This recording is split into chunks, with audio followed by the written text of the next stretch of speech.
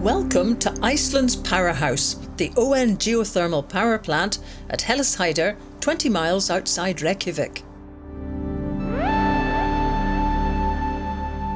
There are plenty of downsides about living with volcanoes, eruptions, earthquakes and lava flows. But this is a definite upside. The world's 8th biggest geothermal power plant heats homes, provides hot water and electricity, all for 10 to 25% of the cost in renewable-rich Scotland, for example. So, what's the secret in Iceland? That's what this film is all about. Hellisheiði is a spooky sight as the steam envelops buildings and swirls around this empty mountain terrain. An outsider might think there could be nothing of value here, but that outsider would be very wrong. I'm here to meet Kari Hveragerdi, a geologist and science advisor whose job is to explain the geothermal miracle that heats Iceland.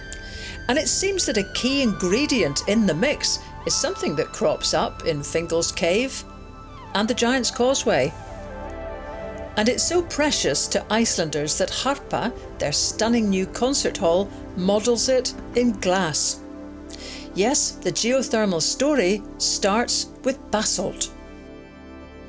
Basalt is very porous, has a lot of holes in it, so that is really good for geothermal because then water can seep into these permeable bedrock formations.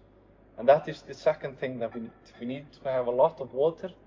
And the third thing that we need is the heat source itself. So the water will seep into these permeable bedrock formations, gets heated up by the heat source, and then forms this high temperature geothermal system. And how do you get from having all that incredibly hot water down below to creating heating systems for people in houses? Exactly, yeah. For example, here at this facility, we are just drilling into the earth. We have these, for example, with oil wells, we derive this drilling technology from the oil and gas industry.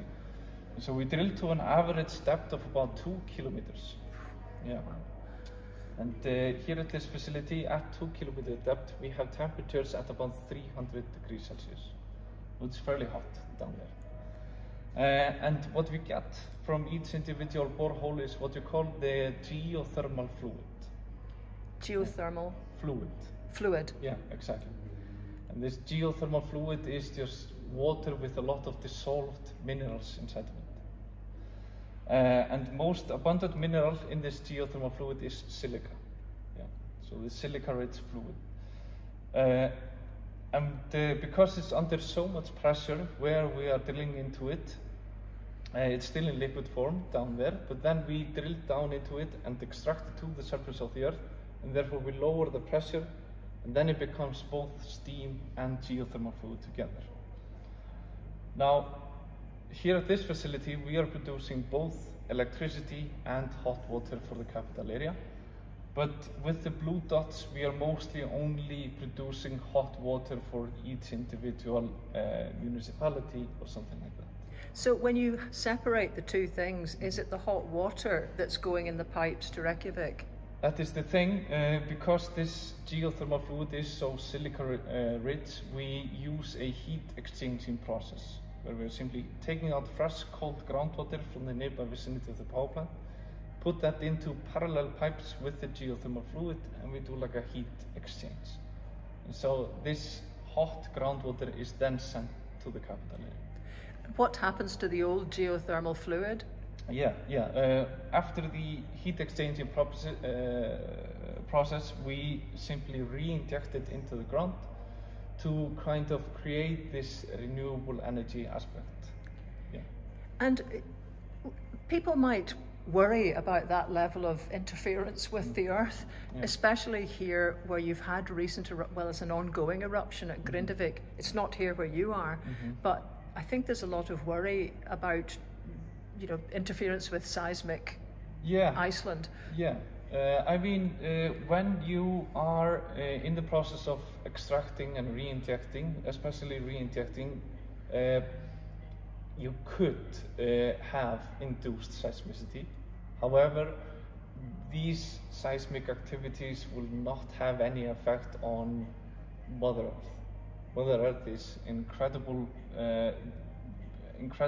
feat that we do not want to overcome, and we cannot overcome, because even though we drill into, like for example in the Krafla, we drilled into a magma dike, and that was not enough to create an eruption. So nothing, or like, yeah. I'm laughing because, you know, anywhere else you would think, magma, I think we'll leave that alone. Mm-hmm. But you guys are actually drilling right down into the magma now, aren't you, or to that level? Yeah, we are at least trying to do that based off of the Krafla deep drilling project. That was they did not intend to do it, but we are currently trying to get like the right metals to drill into magma chambers. Yes, but here at this facility we are not doing that. Yeah. And just you yourself are a geologist. It's partly your upbringing, and then there was an eruption when you were young, and I suppose that really brings you aware of what the future of this island depends on, an understanding of geology. It may seem a stupid question, but are you scared to live here? No. This is just one of the things. I mean, this is why we are located, or you know, this is why we want to be here. Volcanoes, for example, some of them produce volcanic ash, and that is can be a fertilizer for some of the agriculture that we have, but we just have to live with the volcanoes. The volcanoes do not live with us, we live with the volcanoes, and this is what we are essentially doing. We you know, just have to adapt. If something were to happen, we will just have to adapt, and we have things for many scenarios. Like for example, if in Hveragerdi, when that erupted in 2010, we had some like search and rescue teams going out in the field to check out, for example, with the farm animals, with the people that are living there and stuff like that. But you know, most of the time we were just trying to mitigate this volcanic eruption. It was not. Yeah. Are you aware from the kind of questions that people like me ask when we come from countries without volcanicity, without volcanoes, that people find this all quite astonishing? You know how able you are to live with risk? Yeah. I mean, yes, of course. It's not. I mean, it's not like people have not been living nearby volcanoes. I mean, for example, in Italy, for example, the city is just. There's a city nearby an active volcano that is continuously been built up, and they are not worried over there. And I mean, we humans, for example, are just resilient in that way. If we want to live somewhere, we just live there. Just to astonish everyone, how much does your heating cost here? Heating and hot water for your house, your flat? Yeah, I live in a small flat, like a 70 square meter apartment, and for electricity and heating, it's about £60 per month. Everything, even in the winter? Yeah, it might go up to maybe £70 per month, but this is also like a small apartment, but still, electricity and heating is not that much. I notice being here and staying with friends that their lights are on all the time, their windows are open, you know, because it's too hot. Yeah. It's like you have so much energy, you hardly know what you're doing. Exactly, yeah. I mean, this is the thing also, being here in Iceland, living here, we are not maybe the most energy efficient nation in the world. Yeah, it's because we have a lot of energy available to us, and this energy is just nearby us, so we do know that since we are using it, it's just there, you know. Where did the investment money come from? Did it come from Iceland, or did it come from other countries? Yeah, it came from Iceland in general. All power plants and all heating, stuff like that, except for one power plant, is either owned by the government or each municipality. So this is mostly nationalized thing that it's just paid with our taxes, and we as Icelanders, at least in my opinion, I think we are very grateful that it is just all nationalized, because if it were maybe private, prices would potentially go up. Meanwhile, other industries are located in a geothermal park beside the power station, taking advantage of the cheap energy. And we have 2 companies, or 3 even, operating right now at the facility. We have Vaxa, which is producing algae in like a greenhouse environment. What's that for? That much algae? They are producing this algae to produce supplements, like for example vitamin products like vitamin D, omega-3. And why they are doing it is because by doing it like this, it's more vegan kind of thing.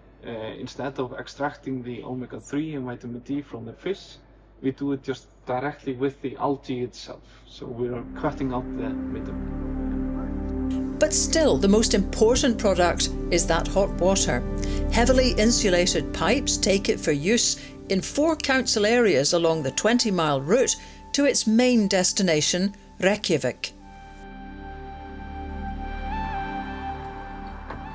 And that pipeline and others like it find their way, amongst other places, to this remarkable storage facility, Perlan, which has got storage towers for hot water for the city of Reykjavik below, and on top, the most fabulous restaurant, revolving 360 degrees with a view right up towards the Arctic. Sweet. The scenery of Iceland is often called otherworldly, but paying just £60 a month for electricity, hot water and heating in winter in the Arctic is pretty otherworldly too. Of course, geothermal energy is abundant because of Iceland's volcanoes, but it didn't harness itself. Yet 400,000 Icelanders managed to raise the money amongst themselves without selling chunks off to multinationals. The whole geothermal effort is state and council owned, and that's why it's so cheap. Public ownership of energy, that's the big Icelandic lesson.